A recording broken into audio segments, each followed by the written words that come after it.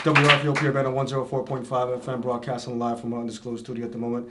Privileged and blessed. I'm going to give you the legal disclaimer before I introduce the guest. WRFU is an open forum for the band of Champaign community. Views expressed of those of the speakers and not intend to represent WRFU, UCMC, the band of social forum, Airshifters, UPTV, UI Channel 7, or Virginia Tech University. We'll just say that again. People try to go at me, man. You don't know what I do on the side. You know what I'm saying? We have a distinguished guest and scholar at the moment. Can you tell them who you are, where you're coming from? I'm Nikki Giovanni. I don't know where I'm coming from. Neither do I. But I came from my mama, to be quite frank. But I'm privileged and fortunate at the moment to have a living legend and a scholar, an American jewel, to be sharing the stage with me. Gonna have an intimate conversation, as I do with most of the scholars who come on here. I would say, if the earlier version, you can even call it the PG version, this is gonna be a little more political and conscious in the sense that we're gonna go right straight at topics.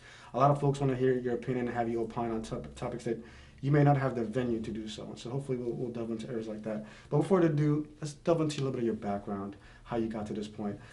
First off, what exactly do you do? People may say, people might hear your name and associate it with very different arts, but how do you describe what you do? I'm a writer.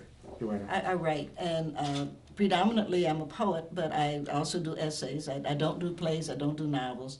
I've had, and fortunately so, some of my poems have gone into tone poems, and some people have made songs out of them, all of which I find very exciting. I like music, but I don't. The only thing I play is, now my little shuffle. I'll play the recorder, so maybe we can get together at some point. In terms of what you're working on now, are there any particular projects? I know you mentioned some of them during our conversation earlier, but that you can share with folks who may not have been privy to that. No, I've got my producing hat on lately, and I've enjoyed it. Well, when I was 30 years old, which is now 38 years ago, I was the first woman, and the first black woman, that goes probably without saying, to independently produce in Lincoln Center. And I produced my birthday party and at Avery Fisher Hall. It's 3,500 seats. And I don't know what you know about producing in New York, but you only get one chance. I mean, if I didn't make that, not only would I be shut down, but there probably wouldn't be another black producer in Lincoln Center forever. And so it was important to sell out. I mean, not the bad way, the good way. No, the good way. Every ticket needed to be gone. And I remember Ticketron holds your tickets in New York, and so you can't have a major show at a major house without Ticketron. And Ticketron requires that you move 100 tickets a day at minimum. And if you're moving 99 tickets a day, they're going to shut you down because they're not going to keep it up. So you learn a lot about putting your producing hat on. I enjoyed Lincoln Center. It was good, and we did sell out, and I was thrilled about that. But I'm now at Virginia Tech, and I've been doing some other things. We produced the Lucille Clifton reading, and I'd had some DVDs. That was so wonderful, 73 for 73. Lucille was 73 years old when she died. We got 73 poets to read Lucille, and we produced that with my friend Joanne Gavin up at James Madison. She's our sister institution. And of course, my dream has always been, I've had the privilege of having Toni Morrison visit Virginia Tech, as has Maya Angelou. But Toni lost her son recently. Slade died, and we wanted to do something. I went down and talked to Maya because I enjoyed producing. There's a lot of minutia with it, but I love it. And I talked to Maya, and then I went and talked to Toni. And so we're having Maya Angelou and I are having a celebration with Joanne Gavin of Toni Morrison at Virginia Tech.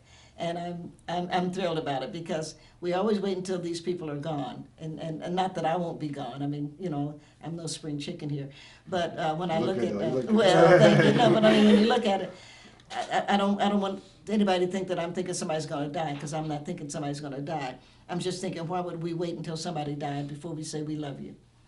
And of course, we had already started this. We started this over a year ago, because just getting both of those ladies' calendars coordinated took a heck of a, because they both stay so busy. But in the meantime, of course, we lost Whitney Houston, which was really a shame. And again, as an old woman now, I'm thinking, what could we have done for that girl?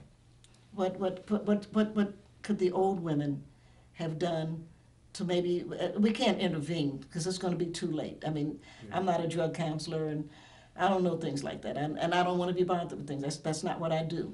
But you start to look at some of the young women around now. I am privileged to know some of them. I know Queen Latifah. She's a great girl, and I would consider her a friend.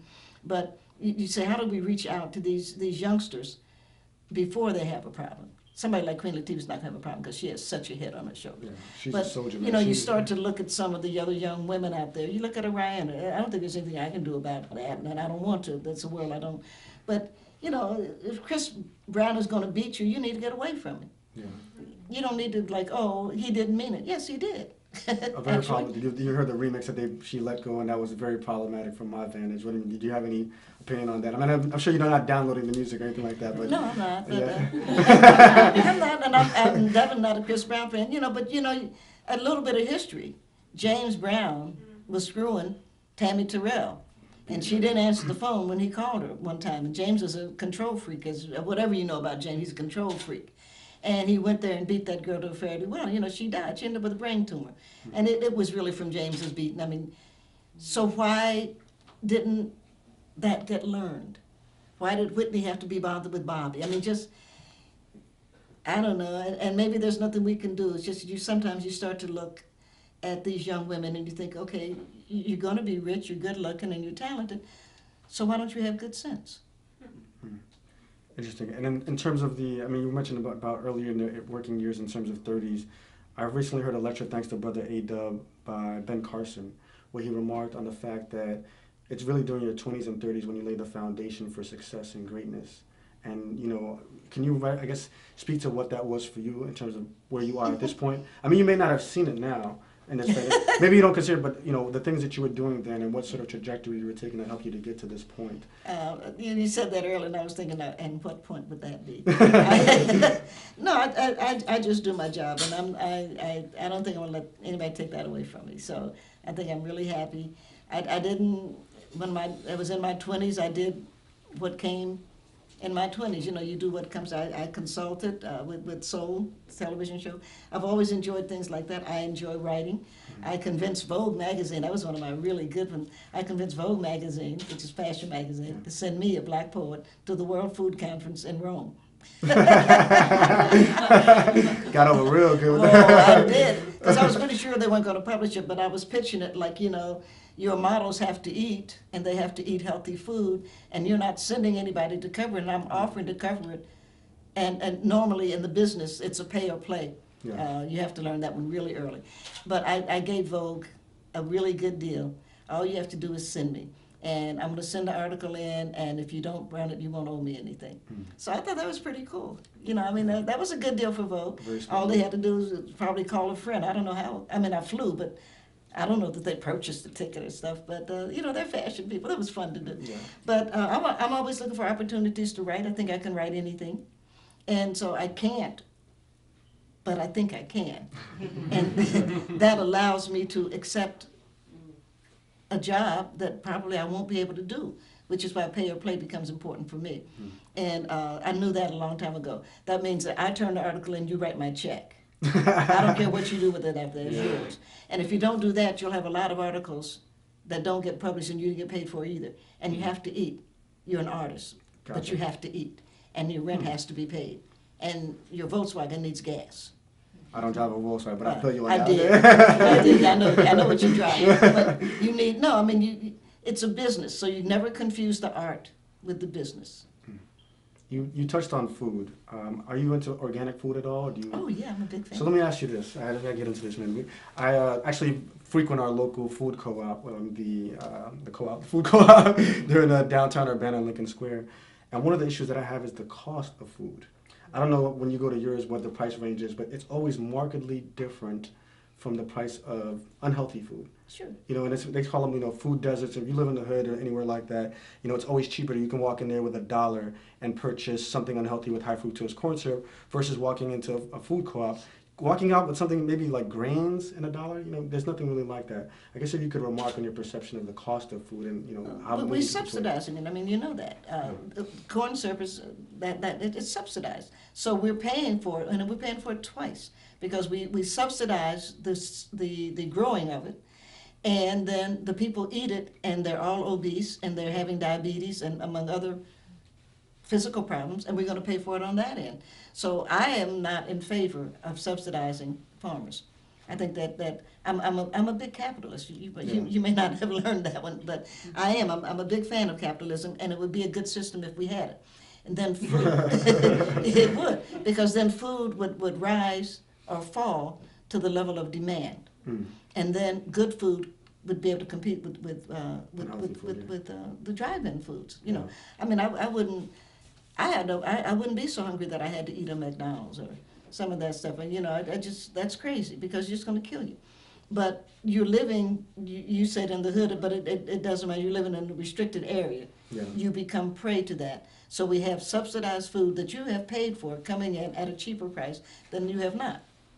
Did that just make sense? No, definitely. And so that's unfair.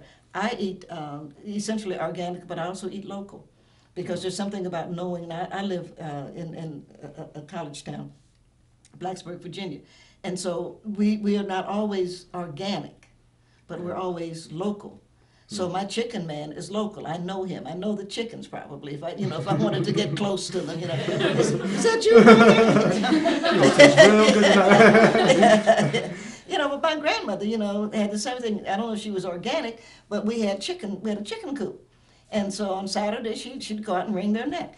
Now I'm not as good as my grandmother was about some things like that. Miss Abrams, who lived across the street from us, had ducks, so I grew up eating duck eggs, which are different. They're a little bit bigger, and it's a little more. They're a little more gelatinous, I guess would be the term. But actually, the eggs that we eat, that we think of as being chicken eggs that you would get in, for example, and I'm not picking them, but Kroger's, are chickens that have just, they've never moved around. Can't fly. They can't do anything. And so the egg is going to reflect that. And I have a colleague at school, I do butter for her, and she does eggs for me. And it's just a world of difference. The eggs just taste, they just taste better. And again, I don't know if it's organic, but I know that it's local. And of course, Eastern Europe, it's just incredible. Any beef that you wanted.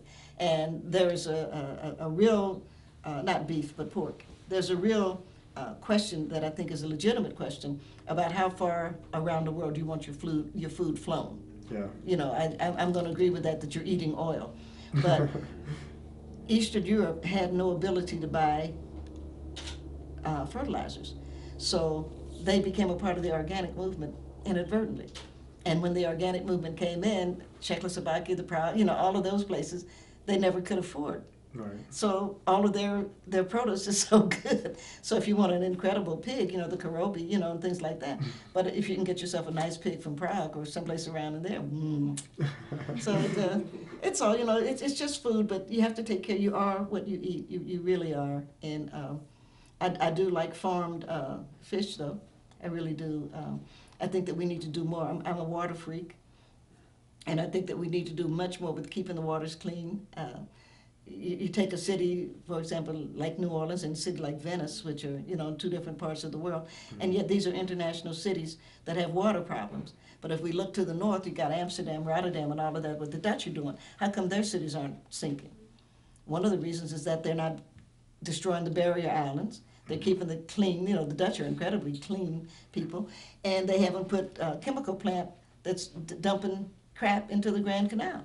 So when I first started going to Venice, there were fish swimming in there. You could actually fish and eat it. And, whatever's in the canal, now you don't want to fall in there. You do not want to fall in there. You come out with something from another planet.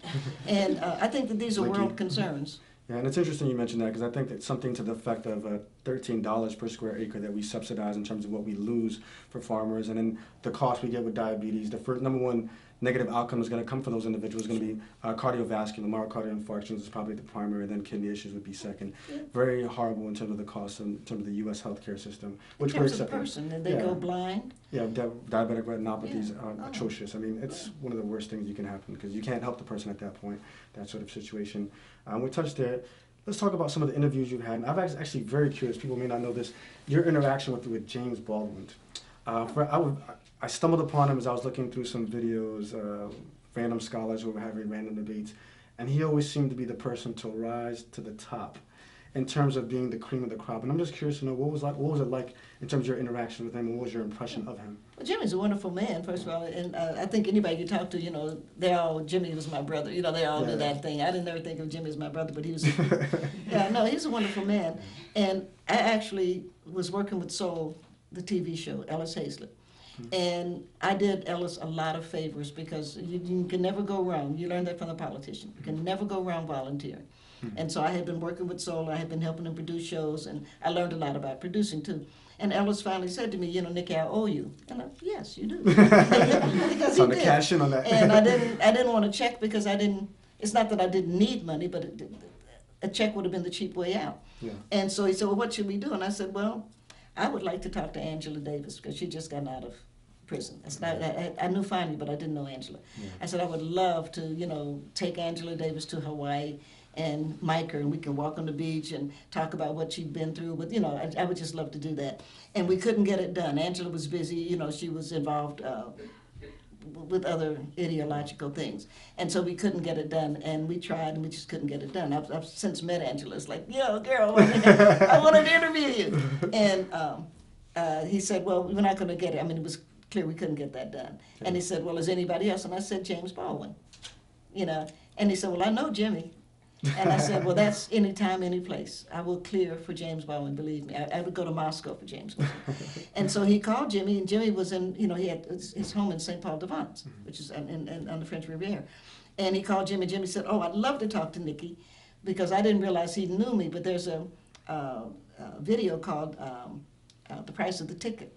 And you'll see his home has a fireplace that's about 8 feet tall. You know, Jimmy's wasn't that tall, he's my size. And so it's several feet taller than that. And he has books across it, had books across it. And one of the books was Spin a Soft Black Song.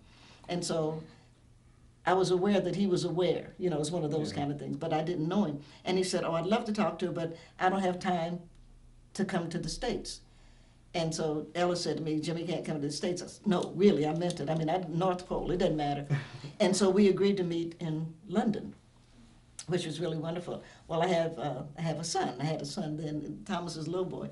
And Thomas, of course, all the kids just gravitated toward Jimmy, whatever it was, you know, the kids. And so we would be up in the morning having breakfast, because we stayed at Brown's Hotel, in London, if you know it. It's right there by Princess Anne's. I'd like to know it. Oh, it's one of Princess Margaret's quarters, Okay. her park.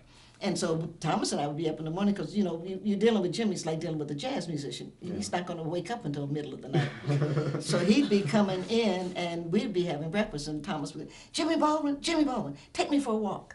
And Jimmy's like, you know, he's hungover, he's been out all night. He's, you know, it's like, I'll take you later. No, take me for a walk. And okay, and so he would take Thomas for a walk. And I thought, anybody that would do that is a good man. Yeah. And we filmed in London. We did a 2-day filming, and it was aired, and it became a book. And just working with Jimmy, and I knew Jimmy all of his life. He was a good man and a good writer, and had a good heart, and just everything you would want in a friend. You know, I think that, you know, I don't know anybody who knew Jimmy that didn't think that Jimmy had their back. And that's that's a compliment.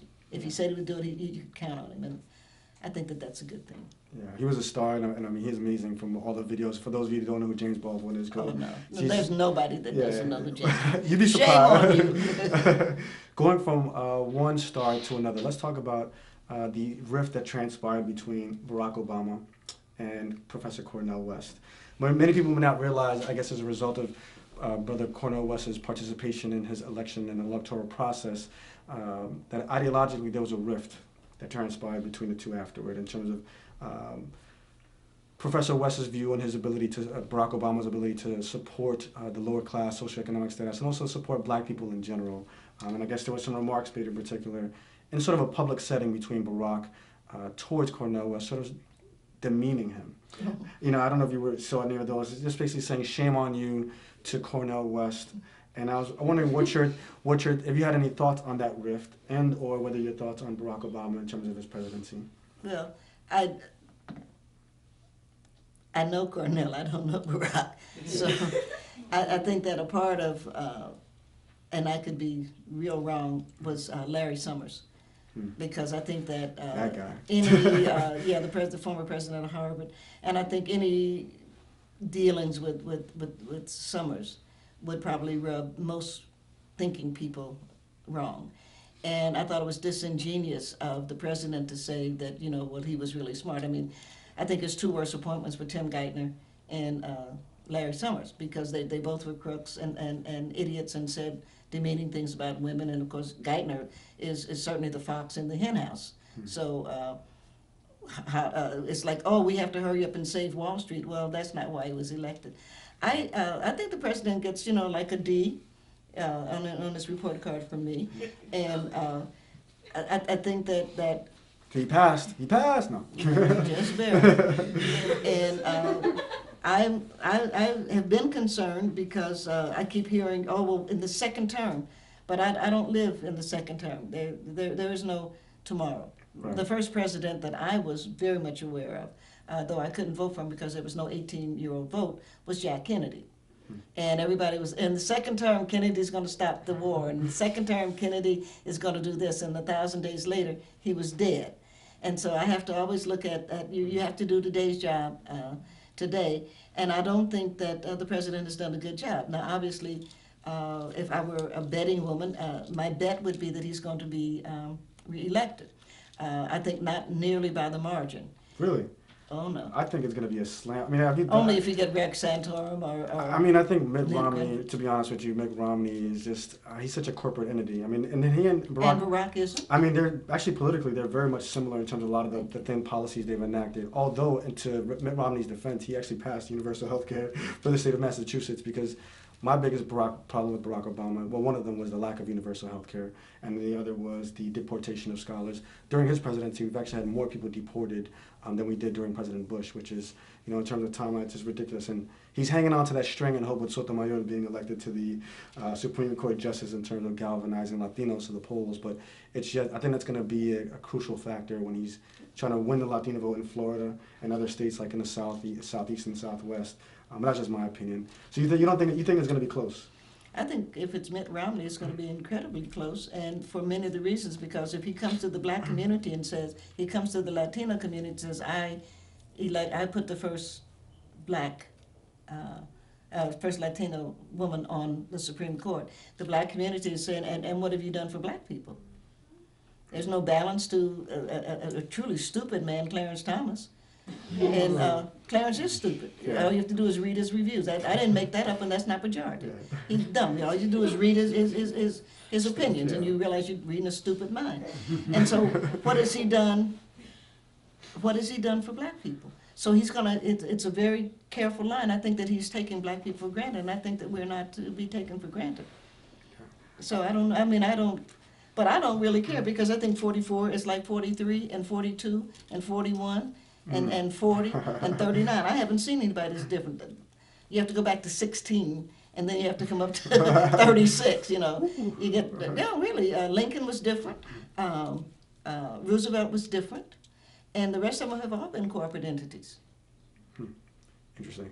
In terms of elections, to be frank, I think Mitt Romney's going to have a difficulty galvanizing his base because of their problems with his religion. And then I think that's primarily that, and then there's also his... See, I think that's wrong, and I think that's going to backfire. I think that's going to backfire. Yeah, you're talking about because he's a Mormon. Yeah, I mean, I'm just saying that's what I view. That's what I view. So un-American. That's what I view to be the rift between the Republican base and Mitt Romney. You look at some of the rhetoric that they slip into the little advertisements and comments they make about him. It's just there's really no comment they can make about it, except maybe his position on pro-life. But he's willing to go with it whichever way the party wants him to go. To be quite frank. No, but we know that Mitt doesn't mean it. But nonetheless, which I don't care. Yeah. But that's un-American because again, now we go back to '60s. You probably weren't in kindergarten if you were born. I wasn't even a gleaner at that point. And we had Jack Kennedy, who was a Catholic. Yeah. And everybody was like, "Oh, we can't have a Catholic as president." Well, Jack got elected. He didn't live, but he got elected because it's just something un-American about saying if you are not some sort of born-again, snake-handling Christian, you can't be president. That is ridiculous, and I think that's going to backfire. If the Democrats pull that, it's going to backfire in the worst way. Yeah. So we have now in the local communities a couple issues which I wanted you to point on. One is that we're in the process of building, or considering the building of a new prison. They're considering spending $20 million to revamp the county prison, and a lot of people are adamantly against it for the reason that there's always a willfulness to incarcerate rather than to educate. And they want to build new facilities without having a primary focus of sort of rebuilding folks to be able to contribute back to the community. Just sort of just to be able to keep a more watchful eye so they don't hang themselves, I guess is the notion behind this. What is your opinion, I guess, on the prison industrial complex and I guess the way it's siphoning funds and resources away from education, particularly communities of color? Well, first of all, I think prison is an idea whose time has passed. And I really am being hard pressed on what somebody should do that they should be in prison. I'm a fan of jails because jails are local, and you do something and your parents or your mother or somebody has to come and bring you food or you don't eat. You know, this is Mayberry, that's a jail, right? You get drunk, it's a jail. You smoke a little marijuana, it's jail.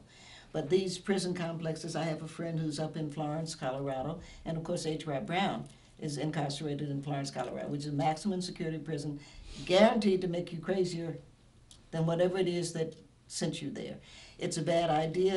It was supposed to be more humane than some of the crap they used to pull in the 18th century or the 17th century. But the idea of warehousing people is absolutely and positively repugnant to me.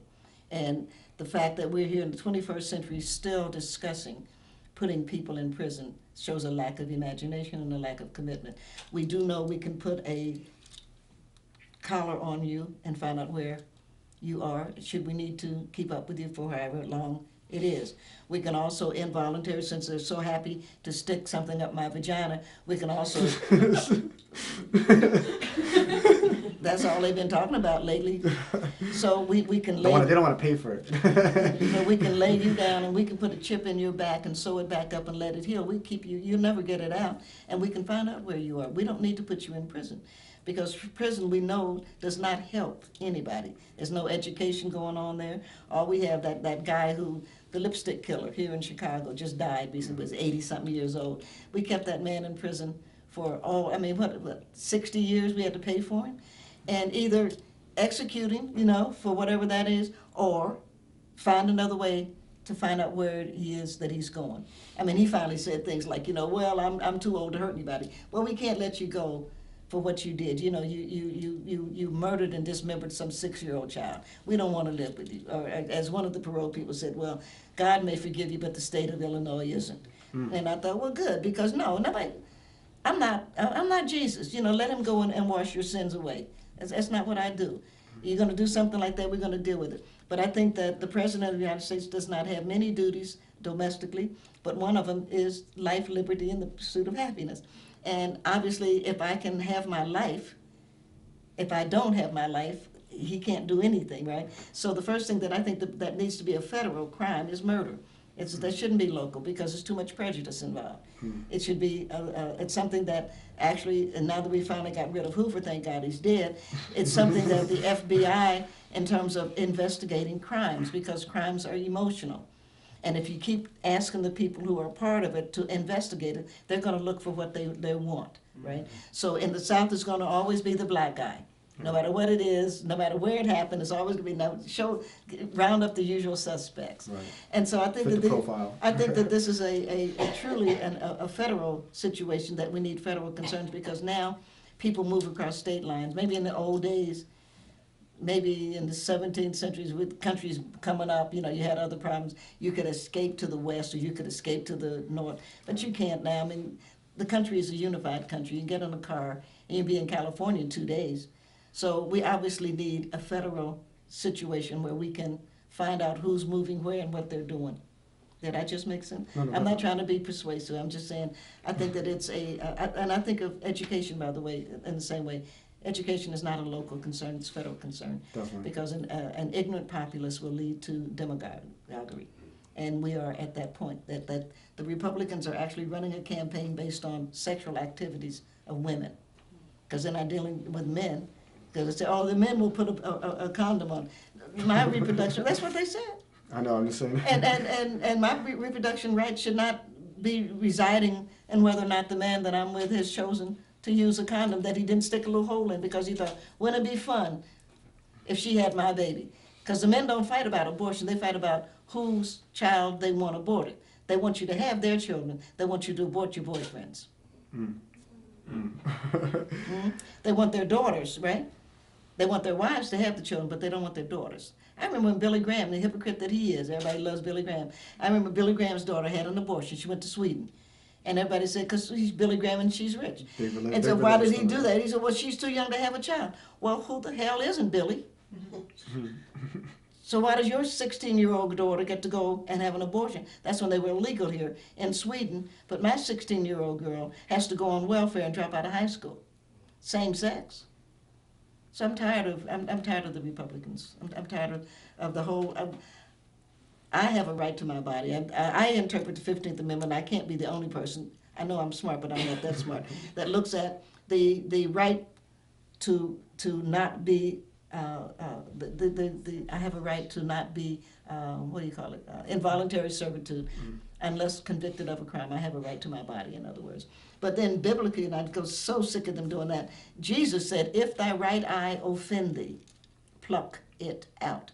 I'm sure he was talking about abortion. You know, he always was. I'm sure he was, you know. It's just Jesus, you know, he always couching He's a things. forward thinker. He's a poet, you know, like, yeah. Say, Jesus, I'm pregnant. Well, if thy right eye offend thee, pluck it out, you know. And it's like, oh, okay. Because you get sick of that. And none of them are women. So they need to butt the hell out. And you touched on education. For me, one of the biggest issues with education is how it's funded. And I take umbrage with the fact that it relies on local funding. That's what I'm saying, it should be local. Yeah, and it really relies on, they're sort of winning the embryological lottery in terms of having access to a quality education. Because you can have students who are stellar, you know, taking advantage of all the resources within their community, 4.0, and never have access to an AP course by virtue of the county into which they were born. Right, and so there's no equity across the country, and I think that's a federal issue, that if we had enough scholars who were able to take it to the courts to fight that, we'd find that there's an inherent bias, and particularly against communities of color. You know, we have a lot of sundown towns and communities that have excluded us from being able to live in those areas, and historically, by virtue of that, we have not access to that educational system. But they would rather be ignorant. I mean, I'm in Southwest Virginia. We have people that would rather their children be taught that God stepped out on space and looked around and said, I'm lonely, I'll make me a world. And in 7 days he did that, and it's flat. They would rather that than that their children go to school under an integrated, not just desegregated, but an integrated situation where we were teaching good science. Do you know, I mean, the Republicans, and I'm not a Republican because I think they're stupid. Sure, I couldn't tell. I was going to ask you, that was my next question. Yeah. You know, you look at, and it's insane that they're fighting global warming. Common sense, this is common sense, you have to go beyond that, you're a science person. Common sense says Earth has been warming up since the Ice Age. Yeah. Absent that warming, we would still be in the Ice Age, right? And that there's an ebb and flow to life on this planet because the planet is a living planet. So you don't have to dig into your Old Testament, your New Testament, Revelation, what Satan is going to be up to, none of that shit. What you have to deal with is that Earth is warming up, and eventually it will be inhospitable to human beings. It will not hurt Earth to be inhospitable to human beings. It will only hurt human beings. But given what we have done with a pretty good system, we deserve to be annihilated. As the dinosaurs are gone, as every day we're losing a couple of hundred species here or there, we'll be gone. We're just upset because it's us. But no, we're not good stewards. But even if we had been better stewards, we're going to lose it because at some point everything dies. And in that dying, we could also properly call it a transition. That energy is transitioned and something else comes. And that's going to happen here. But that's not from an ignorant point of view. That's from a reality point of view. That's good science. And one of the things that I hope that we do, which we won't, and I'm not talking about the United States but Earth, is that we need to also seek out new life forms. Because this one's going to change. I think it's probably predictable. It's another couple of thousand years that we're good for. But it's going to change. As we can look into the heavens and you see it. We know that there's what is now called dark energy. I always love it when they use those terms. Like I say, dark energy on Earth. You know, the first energy in America was dark. It was black people. And it was.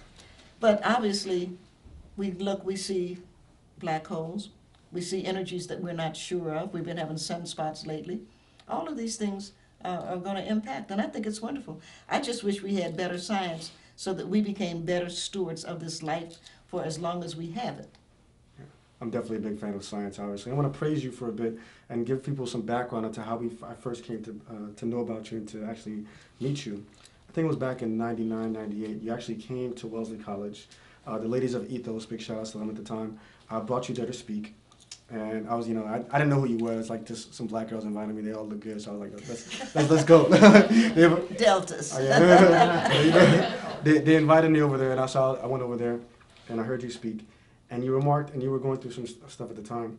And you had dyed your hair, and you'd gotten your tattoo. And for those of you that don't know, she has a tattoo that says Thug Life on her left arm. And she was telling a story about how, to sort of summarize that, you wanted to imbue what Tupac represented because you felt that if he was what was hated, and you viewed him as being beautiful and all the things he was producing, then you wanted to have that prominently placed on your arm as a reminder to others so that they could direct that hate towards you to sort of, I guess, siphon and ease the pain in the world and maybe to help deal with the issue. And you also dyed your hair. So with the tattoo and the dye in the hair, me being the impressionable mind, nah, you didn't think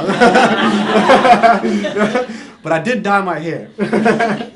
And, I took that as a remark because I said, I thought about your words pretty heavily, and that was the first time I came across you. And I think every time you speak, your beauty is rebirthed into someone else's mind to be remade and reenacted in some other way. And so I want to thank you for the opportunity to interview you. But do you have any thoughts or words for the folks out there who might be interested in you? Actually, before we do that, let's take some questions. Do people in the audience have questions? Does anyone have, you okay with having a couple? Sure. We'll take 4 questions and that's it, okay? And I'll be brief, because the questions are always brief. It's me that goes on. Oh, no, it's okay. So let's go to someone in the back. Let's go from all the way, the people I can't see who are all the way in the backdrop. Is that Otis or someone in there? Yes, it is. Yes, it is. Go ahead and say the question. I'll repeat it afterward and then I'll ask you to answer. Definitely. Black or African American? The question is black or African American? Black. Thank you. Yes. Capital B, I'm assuming. No, Gwen Brooks responded well to that question also. I think of Olajuwon. I'm gonna show my age again. But you remember the basketball player? Olajuwon? Okay, Olajuwon. Yeah, he's an African American because he's African. He came to America. He's a citizen. That's fine. I've been here. I'm just a black American, and Americans don't like it when you say that because that makes them white. And they don't want to be white. They want to be Americans, and everybody else has to be something else. But I'm black. Say it loud. All right, let's get the lady over there behind Mike, and then we'll get April and then Giovanni after that, because I can't see any other hands. Okay. As a writer of poetry, did you ever find yourself at a time where you could not write? The question was, as a writer of poetry, did you ever find a time when you had mental block where you were unable to write? I wouldn't know because I don't try to write all the time. And we were laughing before the show began. I think the only thing I do every day, I said there was nothing I do every day. And then I realized, yes, the one thing I do every day is read. I read something. A day without reading something is totally, I don't know when I've done that. But in terms of writing, you don't have something to say every day, so why would you put that burden on yourself? And the last writer that I was aware of or not the last, but close to it, because Anne Sexton had that kind of, I need to write, and I really love Sexton's work. I think she's a wonderful poet, and she killed herself. You get sick of that. Sylvia Plath killed herself. But Hemingway, used to try to write every day. He'd stand up, he wrote Standing Up at that time when I want to write every day. He killed himself, and I thought, if I don't want to kill myself, one of the things I should do is not write every day. So I don't do that, and I don't even try it, because every day you don't have anything to say. Yeah. Well, why would you have something to say? Nobody has anything to say every day. People you love, you don't want to talk to every day. Tell me about it. Okay, let's get April and then Giovanni will have the last question. 2 questions. 1, what's your favorite color? What is your favorite color? Oh, actually blue, as you may or may not, yeah. Okay, and then what is your happy spot? I'm sorry? What is your happy spot? What are you offering me?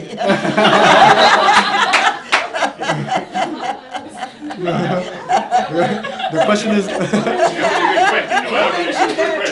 the question is, for those of you out there who can't hear us, is what is your happy spot? Well, I think I'll decline on that one. All right. Giovanni, do you have a question? Your happy place. Where do you go to be happy? Oh, home. Home. I like home, and right now my dog is in the. She goes to the spa, and so Alex is in the spa. Yeah, she's a nice dog. She really is. Yorkies are such divas. She's a Yorkie. They're such divas. But I'll be going home. I go home, and I'll get Alex, and it's beginning to be spring, and I have a fish pond, and we go out to the fish pond, and usually I drink a kind of cheap champagne, and I usually just take a glass and I go out to the fish pond. It's just feel like, God, what did Robert Browning say? God is in his heaven and all is right with the world. Gioni with the last question. Any words of wisdom for a young black feminist, particularly in this time with racism and sexism politically? Any words of advice for a young black feminist? She said wisdom. Wisdom. Wisdom. Sorry. Thank you for any words of wisdom for young black feminists in this time of sexism and racism. Or womanist, yes. Womanist. But that's Alice's term, and Alice is quite brilliant.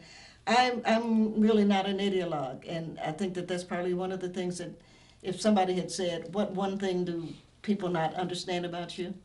And probably the answer would be that I don't have ideologies. Like I don't have a lifestyle. Mm-hmm. I have a life, and I have values. And so you said, whether it's feminist or womanist, you have to be really careful that you don't get into a cult situation so that you think it has to fit here, and when it doesn't fit, you can't use it. Help comes from all sides. I'm a mountaineer by birth. I'm from Knoxville, Tennessee, which is in the hills of Appalachia. And of course we grew up, I shall lift up mine eyes until the hills from hence cometh my help cometh from the Lord, for whatever the Lord means to any of us. But you can't have that even as a philosophy. You have to have values. And the values that you have will fit in or out.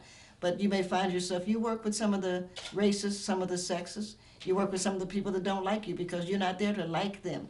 That's why you have a home and a lover and a dog. Right. You work with people because you have to get things done. And you have your people that are close to your heart. There's a big difference. And I think a lot of times we in the liberal community, and I would consider myself a part, clearly I'm more liberal than conservative, and I'm certainly not a moderate. But we're always trying to get people to agree with us. It doesn't matter what they agree with. What matters is what do we get done today. I'm not, in Vietnam, during the war, there was an old expression which I always loved. If you have them by the balls, their hearts and minds will follow. And I always like that. And I think the same thing, you approach it as, I am committed to this theory. And I would have no advice. I'm so leery of theories and people telling you that you are adhering to this theory or you are not adhering to this theory. When you're looking at it, should be or probably your life. And what you're trying to do is get something done, a kid fed, a book to somebody, some old lady or some old man who needs a ride to the drugstore. I mean, you're just trying to get done something, which may or not fit somebody's idea of who you are or what people who think like you think do. So I don't have ideologies. I just have the values that I try to live by. Ray, can we do one more? One more question. You okay with one more question? Sure. Go, one more question. Last question. Who was your favorite poet and why? Who was your favorite poet and why? Oh, that is way too hard because I absolutely, and never did meet him, Langston Hughes. I adore Langston. But of course I had the privilege of being a friend to Gwen Brooks. We share a birthday. And I used to come to Chicago. Gwen was a big gossip, as some of you know. And no, Gwen would call you 6 o'clock in the morning, because she and Margaret Walker both were gossips. And I so enjoyed my friendships with them, but I love their work. So it's, that's just not one of the questions that you can ask. I love Toni Morrison's, the quartets. If you look at Toni's work in terms of the quartets, you've got, from The Bluest Eyes, Sula, Song of Solomon, Tar Baby, and then you have Beloved, Jazz, Paradise, and Love. And now she's starting this next thing, and she has a book coming out. So, and Mercy is out. I mean, so you love writers, and most of my reading, actually, Toni would be the extent pretty much of my fiction reading. Most of my reading is in nonfiction. But I like writers and I like what we do, and you try not to be influenced by unpleasant writers. Some writers are really quite brilliant but incredibly unpleasant, and you don't want to spend any time with them. And I knew a lot of people that got mad at Miles because Miles, you know, had a bad habit of putting his hands on his girlfriends. But I was never Miles's girlfriend, so it was always Mr. Davis, and he was always very nice to me. And I knew a lot of the old jazz guys, you know, so you try not to let that interfere with the music, you know what I'm saying? And it didn't mean that I thought Miles should beat his girlfriends. I really didn't, but I knew that that meant I shouldn't be one. That I did know. So, you know, you're trying to, again, you're negotiating this space between what do I have a right to ask and what am I trying to give, and how much space will I let people come into my space, because I am protective of what James Baldwin called the floor upon which I dance. And I don't believe that anybody has secrets, by the way, but I think that everybody's entitled to privacy. So you have to protect the people that you love. Thank you. Do you have any words of advice or words of wisdom, I guess I should be corrected, for any young scholar who's coming up who would like to pursue a career as you have in terms of being prolific as an educator and a writer? Just words of wisdom, you know, that you want to offer them? No, I don't, because if they're going to do what I did, they don't need me to tell them that. And if they're not, it's a waste of one of our time. And good luck. I mean, life is fun. You just keep trying to do it. You know, you just keep enjoying it, and you're going to make mistakes. I mean, a life that is mistakeless is lack of imagination. And you're going to wish that you had done something better. You're going to look at a poem, you're going to think, oh, I wonder if I could have Crafted it more. yeah, you know, just something. But then, you know, you can overwork anything. And I come from a family. My grandmother was a great baker. I live with my grandmother. And I'm a good meat cooker. But grandmother was a great baker. And you know, for those of you who bake, whatever you're doing with dough, if you overwork the dough, it's going to fall. And I feel the same way about poems. You have to, at some point, just let it go, put it in the oven. If it's souffles, you got it. If it doesn't, throw it away, start it again. And so that's not advice or anything. It's just I can throw away